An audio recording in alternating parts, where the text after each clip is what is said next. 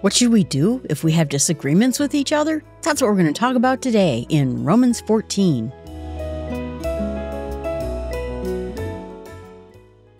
So this whole letter coming from Paul, trying to bring together, it sounds like a church that is having some kind of a disagreement, maybe between the Jewish part and the Gentile part. And he's telling them, you're all part of the same tree. You can't do without each other. The tree needs its stem, its root, its main trunk, and you need the branches. And if there's a branch that isn't doing what it should, producing fruit, it can be chopped off just like other branches get chopped off. So he is trying to give that message of what really matters in this relationship. And so he comes in here now to talk about passing judgment. That's what the editors of ESV named this chapter. And so he said that if someone's weak in their faith, welcome him, but not quarrel over opinion. Because one person might believe that you can eat anything. There are no other gods. Even if you had food dedicated to other gods, it doesn't matter. There are no other gods. It's just silly, right? And you would see today that if you saw something on it that said something about Mother Earth, we don't believe in Mother Earth, so not a matter. So it's not a problem. What happened was back in these days is that they would take the finest cuts of meat and dedicate them to gods. So if you saw that this was dedicated to another god, it was an indication this is the best. So what are you going to do? Buy the worst that's not dedicated to other gods, or buy the best? And like I said, what if we had our meat labeled to Mother Earth? Would we eat it or would we not eat it? And so he's like, don't pass judgment on those people who either eat it or who don't want to eat it. You have to be, he says, your own master.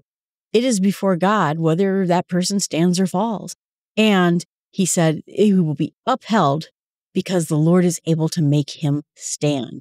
And it's not our job. This quote, who are you to pass judgment on the servant of another? To say these things. And boy, we do this all the time. And I think that in general, it's hard when we see people we think are doing something that's clearly wrong. I mean, it could be over a dozen topics.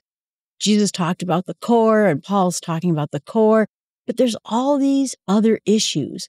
And are we going to fight about it? Are we going to have bad blood between us because we think Jesus had brothers and other people think Jesus didn't have brothers? Is that a reason for us to condemn each other and dispute with each other? Or are we going to just say the core of the Christian faith is really where it's at? I even know people, in talking about my own church, said that we have quarreled with others where we should not have.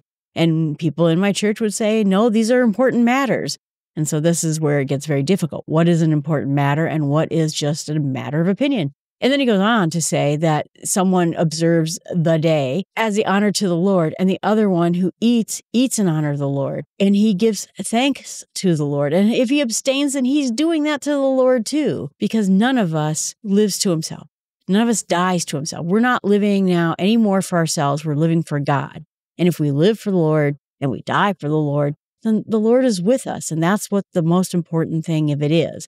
I think that observes the day, meaning Sabbath. There are probably some believers at that time who still kept the Sabbath. There are others that said, no, Jesus released us from the Sabbath. In fact, he was quite clear about the role of the Sabbath being for man. Well, if it's for man, and someone wants to do it, do it. It's kind of what I was saying, that if I find rest in having a Sabbath, why not? If I don't, which I don't, then don't do it. There's no judgment either way. So I think that's the point he's trying to get to. Just live at peace with each other. So, like I said, this is a big, long letter. As much as it's up to you, live in peace with each other. And he says, to that end, we're all just living, dying for Christ. And he is both the Lord of the dead and the living. So don't pass him. Don't despise him. Don't think poorly of him. And everyone is going to bow before God. Every tongue will confess. That's his doing. But he also says, don't cause other people to fall. He says, let's not pass judgment, but rather decide never to put a stumbling block or hindrance in their way. We're going to talk about why that comes in, because again, it comes down to what it is that Peter saw and what Jesus talked about unclean and clean meat. There's nothing in it itself that's unclean.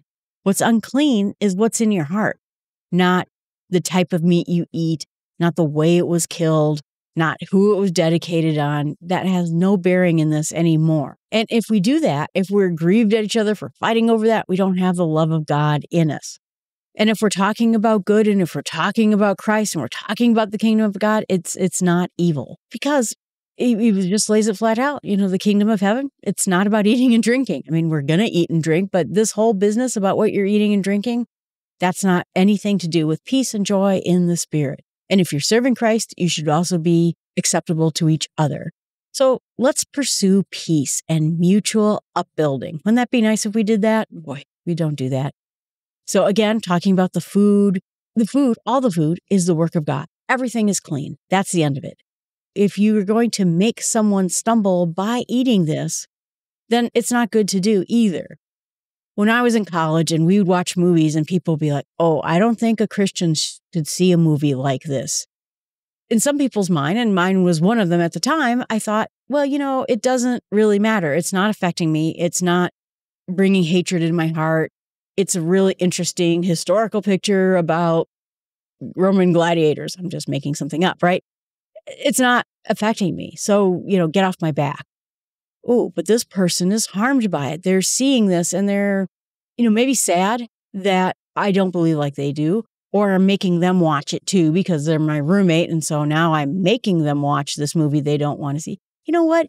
If someone feels like they shouldn't eat a certain kind of meat, if they should have Sabbath on Saturday, if they should watch this or not watch that, let them be, and don't force them into it. And maybe don't even do it in front of them. Don't be a stumbling block to other people. It is important we hold each other up. It is important that we are supportive of each other and helpful in their faith. If I was watching a movie about Roman gladiators and maybe there was something in there that the other person is offended by, maybe I just watch the movie later, something like that. Go by myself. I don't even bring it up.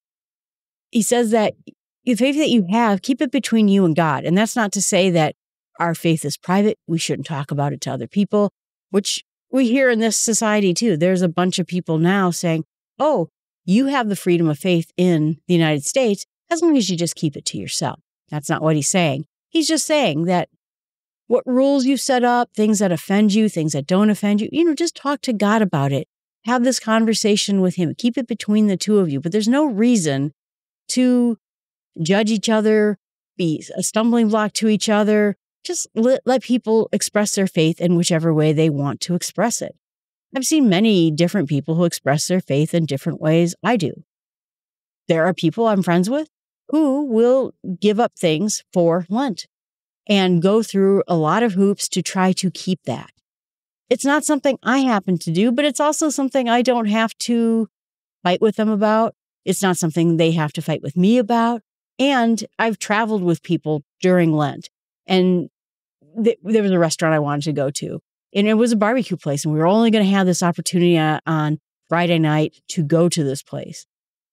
But if I'm going to cause my brother to stumble, in this fact, my sister, who was a coworker, I'm not doing it. I'm not going to cause her to stumble just because I want a little barbecue, right? That's how we're going to keep each other in love and respect. So you can tell that he is now tying this together and trying to bring maybe a splintered church together so they can worship and believe with each other. Well, that ends chapter 14. And what I'm going to pray about is this reconciliation between Jew and Gentile, between people, so that there's no more animosity. So there's no more us or them. Like I said before, there was this idea that we're now the chosen people and the Jewish people have been left. That turned out not to be true. Let's pray for each other. I guess, half of both. I'm half Jewish and half Gentile. We should be together as one group. But that maybe also means other denominations, other faith, Catholic and Protestant. We disagree on many, many things. But can we bring ourselves together and worship Christ and both be good and not cause each other to stumble? What I'm going to pray about is unity inside the church. Boy, we need it more than ever. I think that when the popular culture is for you. I'll say it like that, or not against you. It's easy for us to start fighting with each other, splintering. Yeah, I know there's a church over by us, and I think they're both Lutheran, and they split into East and West. They couldn't even be at church together, so one had to build a church on the other side of the street so they could be East and West. Boy, we need prayers for unity inside of the church. And what I'm going to share with others is that God called us to be there for each other, to share with each other, and again, uphold them, make them stronger without passing judgment on them, without taking our rules and applying them on someone else, or taking their rules and being offended by them. Boy, wouldn't it be nice if we had unity in the church once again? All right, everyone, thanks so much. I appreciate you listening to the podcast. Please remember to subscribe and tell a friend, or a Bible study. Again, if you have a Bible study that you would like me to come and talk to, I'm doing a presentation in a college in 2 weeks. I talk to groups frequently enough, and I would love to talk to yours if you have a group that would be interested in hearing from me. Thanks so much for listening. I appreciate it always. Have a wonderful day.